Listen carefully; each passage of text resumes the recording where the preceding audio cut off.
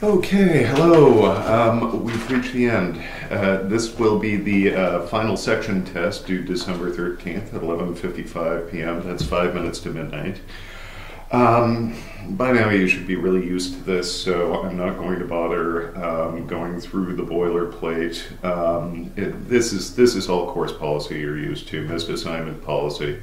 With regard to the due date from this for this one, I need to have these grades turned around very quickly, so I can't do much in the way of extensions on this because the Office of the Registrar needs your grade from me within 48 hours of your submission. So that's a thing. Assignment submission. Make sure I've got it, make sure it's the right file, make sure, because this is, it's your name, it's you, that you are saying, this here is my work, right, when you submit an assignment. So make sure I've got it, make sure it's the right file, it's your responsibility, and don't plagiarize.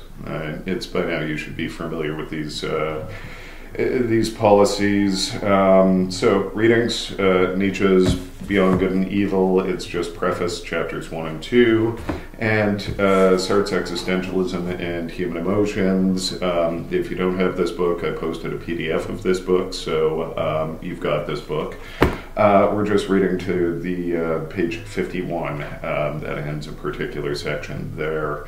All of the video material is required. I assume that you've screened it, so screen it, and that sort of thing.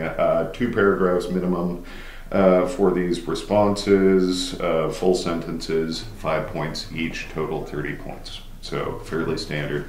Before I start, the forums also close on December 13th at 11:55 p.m. Do those forums. That's 10% of your final grade. You don't want to be sitting at a B and wind up with a C because you didn't do the forums. If you're sitting at a C and you haven't done the forums, that's a good way to turn a C into a B. So it's a full letter grade is what the forums are worth. So do them, engage with them. You have till 5 minutes to midnight on December 13th. So 6 questions. That's 3 on Nietzsche and 3 on Jean-Paul Sartre. They read, first off, Nietzsche at several points throughout the sections of Beyond Good and Evil that we've looked at refers to perspectivity, calling it on page 4, the fundamental condition of all life. Roderick, in the video posted to Moodle, defends this position, claiming that it is not a form of relativism. If then it's not a form of relativism, what is perspectivity? Right. So basically what I need you to do is engage with perspectivity, that perspectivism kind of question that I think I've gone over sufficiently, and you've got the Roderick resources as well. I mention it in my video, so you should have lots there. It's an important aspect of Nietzsche's position, so we should engage with that. Question number 2 on Nietzsche. Nietzsche claims, quote, "We do not object to a judgment just because it's false. That's probably what's strangest about our new language." It's Beyond Good and Evil, page 7. What basis for judgment does Nietzsche suggest in the place of a true and false analysis? Right. So I've given you the page reference. I've given you the reference for this. Let's see. That's page 7. That is section 4. The question is rather to what extent judgment that furthers life, preserves the species, perhaps even cultivates the species, right? This is a question related to the entire tenor of the kind of critique that Nietzsche is giving with regard to our moral beliefs and our moral values. Right? So it's important to engage with. Remember when I introduced this, I was pointing out that in sort of a post-truth era, this is actually an interesting basis for critique. It's like, fine, if we don't care about truth, what do we care? So anyhow, that is Nietzsche, second question. Now, third question. Believe it or not, I didn't even ask you questions about Section 2 and Beyond Good and Evil. In Section 19 of Beyond Good and Evil, Nietzsche claims that the act of willing, as discussed in terms of the supposedly simple concept of the free will, is, quote, something complicated, something that has unity only as a word. Right? That's page 18. Nietzsche then lays out a four-part treatment of the will, discussed this treatment, examining all four parts in terms of Nietzsche's criticism of the free will. Note also for this question that in section 21 of Beyond Good and Evil, he furthers this critique, so it's not done in section 19. Here it is on your page 21, section 21. It's funny how often that happens. Middle of the page. I would ask him to take his enlightenment a step further and likewise eliminate from his head the opposite of the non-concept of free will.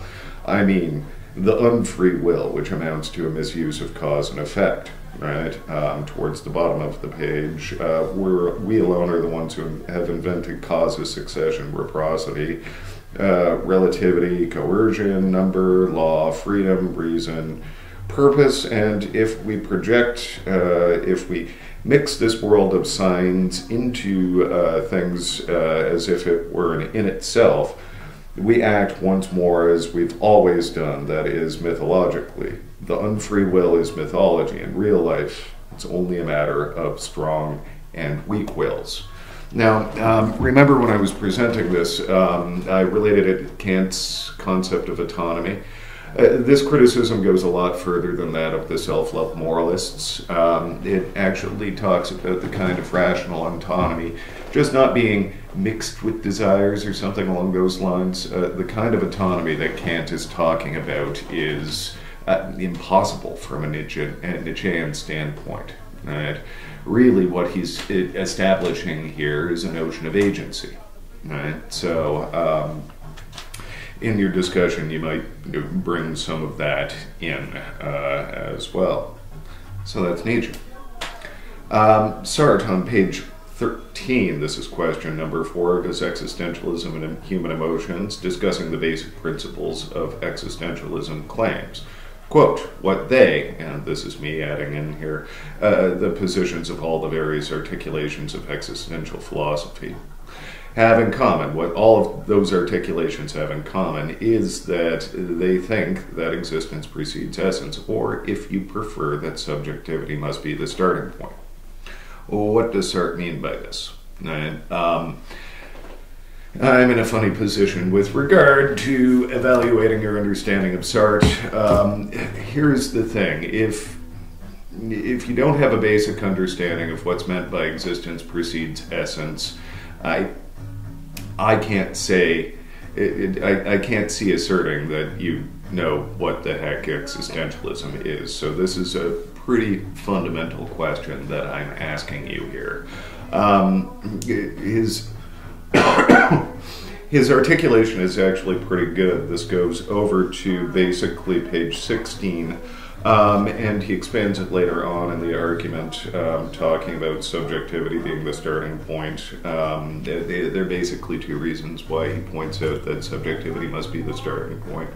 One has to do with it's the only sure and certain starting point. This has to do with Descartes. I wouldn't have you engage with that. And the other one has to do with dignity, right? This is a position that doesn't treat human beings like objects, right?